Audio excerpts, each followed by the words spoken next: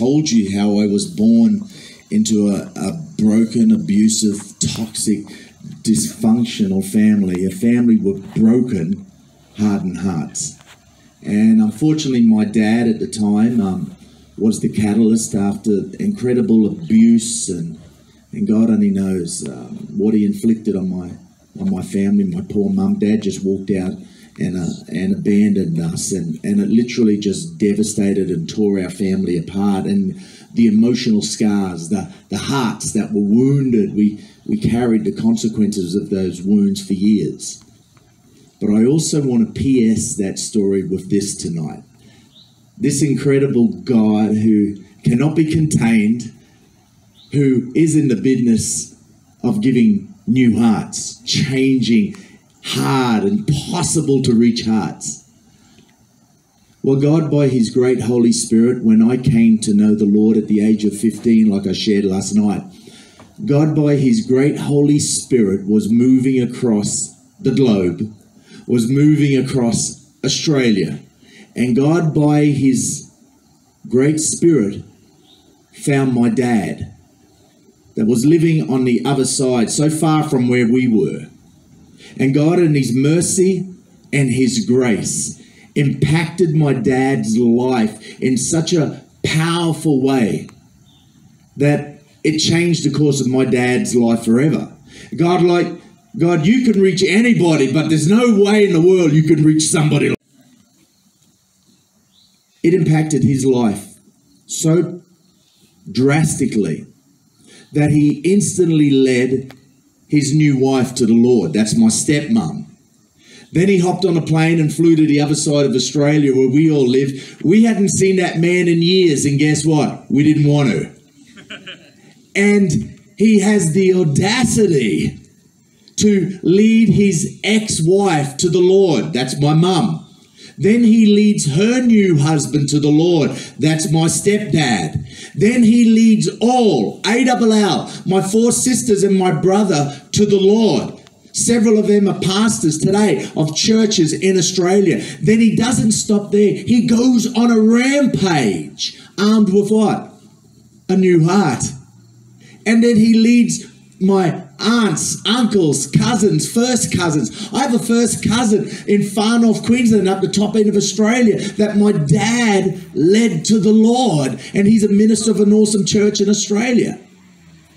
It's like God, the very person that was responsible for decimating and destroying my family, ripping it apart, was the very person that God used as the catalyst to put my family back together with a new heart. What was he armed with? Did he go away to seminary for 10 years? Did he get a degree with letters before or after his name? No, with his new heart. You know what he was armed with, folks?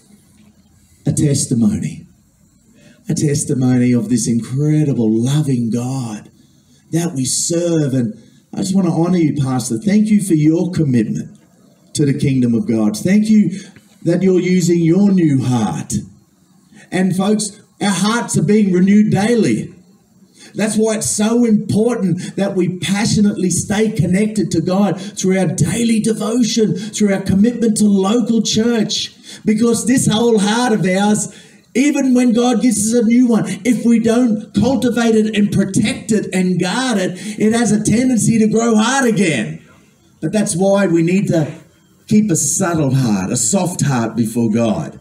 And I look at the testimony of my dad, the very man that was my worst nightmare in life, was the very person that God used to become the greatest role model and mentor and hero in my life. Because of my dad now, my earthly dad, my family now has a future and an inheritance in the kingdom of God. My dad went on to become my greatest hero, my mentor, my role model, the greatest influence in this world in my life, my dad. So I'm touring around America now as a missionary to America. I'm so far from Australia, and one day I'll get a phone call from a family member, and they're in tears on the phone, and I knew straight away what's happened. And they said, John, we're so sorry. You're so far from home on the other side of the world. But we're sorry to tell you that your dad's had a heart attack and died. Man, it broke my heart, church. Because I couldn't be there in the hospital with him, to hold him, to kiss him, to say goodbye to him. So I hopped on a plane, I flew back to Australia, and I buried my dad, my hero. I sent him home. You go home, Dad. Well done. Well done, good and faithful servant with a new heart. Well done.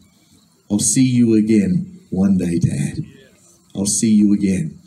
The point I'm trying to make is this. My dad used to always say, son, you can't change the past. He used to say, son, just like the Bible says, today is the day of salvation. Today is the day of new beginnings. Just like the heart of God, that tonight, like Pastor even prayed for ones who raised their hands and said, God, I need some heart work.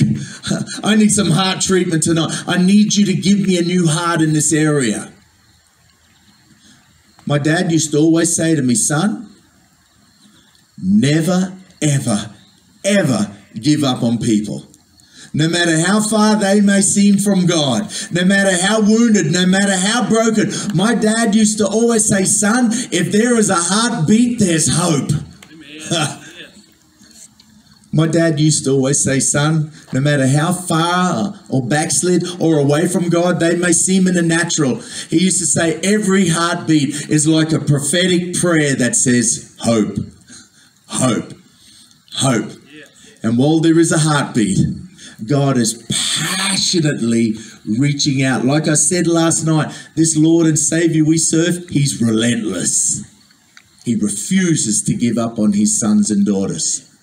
And I want to encourage you, as God is daily doing a new work in our lives and giving us, creating us new hearts, clean hearts, daily, Lord. We're not going to sit back and selfishly keep the new work of what he's done in our hearts to ourselves. Well, we're going to, like my dad, like your pastor, like many of you, like Tanya and I, we're using our lives now as a testimony. Warts and all, telling people the good things that he has done in our lives. It reminds me very quickly as we start to wrap up, I was traveling around this country speaking as I do, and I was speaking in this middle school age. Any middle school kids here tonight? Anyone? Anyone? No one? All right, forget it. Oh, down the back there. Thanks, mate. Middle school age. You get it, right? And I had spoken in a public school at this assembly, and after I'd finished and everyone was being dismissed to go back to class, this young girl, middle school, right? She comes up to me with tears in her eyes and she said, excuse me, can I speak to you? And I said, absolutely, darling. And I said, let me just grab a teacher. So we sat down as everyone was dismissed, and this beautiful young girl, I mean, she starts to tear up in the floodgates, and man, tears are running down her face. She unzips her backpack, and I'm thinking, man, what's going on?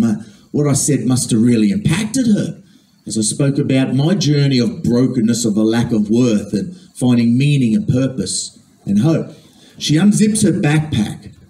She reaches in and she pulls out a bunch of letters that she had written the night before that she was intending on leaving for people, for friends. And for this young girl, her life's journey, unfortunately, had been sent from home to home, and she had spent her life, never knew her mum. She was given up, abandoned, in the hospital. Her mother gave her up. Never knew her earthly dad. From conception, from her journey, she already had a sense of no value, no worth.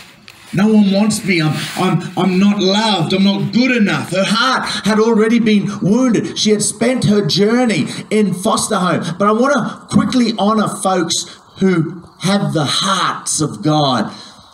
to foster children and the incredible work that they do. And I want to honor them tonight, because surely they have the heart of God to care enough to give these children a stable home and a sense of worth and belonging and love. But unfortunately for this young girl, her experience had not been good. She had gotten to a place where she had no sense of worth, value. She felt like she was nothing. She had gotten to a place, and I think, my God, she's a child, middle school. She had decided after school that day, she was going home to the garage. She had already organised everything, and she was going home to hang herself. That day, my heart broke. The state of a broken heart, mate. A broken heart does not only affect adults, but a broken heart, a wounded heart, a crushed heart has the capacity, this condition can even wound and take out our children from a young age. It reminds me of another time I'm traveling around. This is not in some third world country. Oh, those people are crazy over there. This is here in this great nation, in America. I'm traveling around. I'm speaking at this event to several hundred young people. I finished one session. I was walking to the next pavilion where I was scheduled to speak. As I walked down the path, I came up behind two young girls sitting on a bench with their back towards me. About 15, 16, no more. As I got closer, it grabbed my attention because both these girls were crying, especially the one lass on the left. She was bawling her eyes out. I could hear her, but they were both looking down at something. So it grabbed my heart. I thought, man, what's going on here? So I quietly walked up behind them and peered over the top to see what they were crying over, what they were looking at. And then the one girl on the left, the one that was sobbing bitterly, she noticed I was there. She became aware of my presence, and she got all embarrassed and awkward, and she tried to pull her jacket, her sweater down. She couldn't get it down fast enough. It was only a few brief seconds, but it was enough. I saw this beautiful young girl, 15, 16, no more, a child. She had taken to her own arm with a razor or a knife, and had literally slashed her arms to pieces. There was barely a patch of unscarred skin I could see on her arm. It was a mess. And church, I got to tell you, it broke my heart. I knelt down there and tears started to fill my eyes. I thought to myself, my God, what sort of pain is this child in? What sort of cry for attention, cry for help? What's been done to the heart of this beautiful young girl that she's been wounded? The heart has been crushed. What's been done? Is this a cry for attention, a cry for help? What has been done? A cry of betrayal? What? See, so often we look at the symptom and we try to treat the symptom, but the symptom is a signpost pointing to an internal issue. She's broken on the inside. Something's happened. Something's wounded her. The heart is broken and wounded and now has become calloused and hard. And it moved me to my core as I teared up and started to cry. Why? Not because I'm some super Christian. Why? Because I'm a dad. I have two daughters. I thought, what if that was one of my little girls? What if that was my Tiana? What if that was my Natasha? If that was one of my little girls, you try to stop me. There is nothing that I wouldn't do to give my little girl the best help, to get her the best treatment. Mate, I would conquer any mountain, overcome any obstacle, conquer any wall to save my little girl. Mate, I would give my last cent. I would sell my home. Actually, I would give my life to save one of my little girls. But all of a sudden, I believe the Lord spoke to my heart in that moment. It wasn't in an audible voice, wasn't a bright light from heaven. It was that still small voice on the inside who we know. That still small voice of the Holy Spirit that speaks so gently but packed such a punch. And God at that moment spoke to my heart, and I believe the Lord said to my heart, how much more than any earthly emotion as a parent that motivates you, how much more must it break the heart of God that he has to look at that every single day and see the consequences, the fruit of wounded, crushed hearts. God has to look every day at his children, his sons and daughters, tearing themselves apart, tearing each other apart, destroying and devouring each other. How must it break the heart of God? And I can picture God with the dawn of every single day, God waiting for the sun to come up with excitement and anticipation. Why? Because he knows on the earth, I have people that I've placed new hearts in. I have people that have known what it is to be wounded, to be betrayed, to be broken, to be destroyed. But in the midst of their pain, they've experienced my mercy, my grace, the miracle of a new heart. And God gets excited about using everyday, ordinary people like you and I that will care enough. And God says with the dawn of every day, come on, will you care enough to go? Will you care enough to love? Will you care enough to reach out to the broken and the wounded hearts? Would you care enough not just to insulate yourself in this nice, protective, safe bubble, but will you be prepared to go to the wounded, the crushed, the broken, the destitute, the outcast, the rejected? Would you care enough not to keep the miracle of the new heart I've given you? Would you care enough to be prepared to go and reach my sons, my daughters, your brothers and sisters? And so I pray tonight as we all take this powerful message that we allow God to do heart surgery on all of us every day, because we all need it, amen? Come on. We all need it every day. And that we would not tonight just be hearers of the word only, but we would be hearers that would allow that word to come and speak to our hearts. Give us new hearts, clean hearts, soft hearts. And God, that we would take the testimony, like my dad, that we would take the testimony of the new heart and the work that you're doing in our lives, and we wouldn't selfishly keep it to ourselves. Give us eyes to see people around us every day that are wounded and broken and hurting, that we can bring a message of the best heart surgeon we know, and he's called Jesus Christ. Amen. God bless you, church.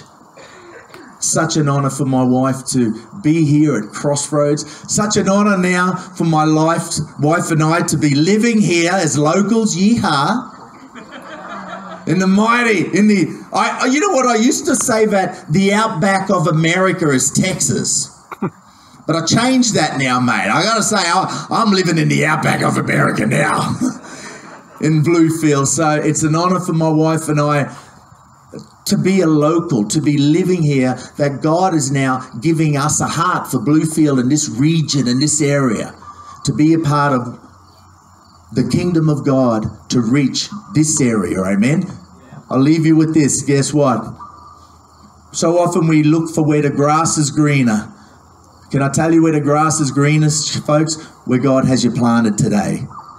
Where God has you in this area is the most incredible mission field. The harvest is not only ripe, it is overripe and crying out to be picked and harvested. Praise God for the local church, amen. So thank you for welcoming my wife and I. Don't forget the resource table with Tanya's worship album and an awesome message that I have on there. Grab one, grab two, listen to them, and then bless somebody else with it. Pastor, thank you for the privilege to be here. And don't forget, if you see us out and about, don't be snobs. Make sure you come up and say g'day. All right? God bless you. Thank you, Pastor. Thank you.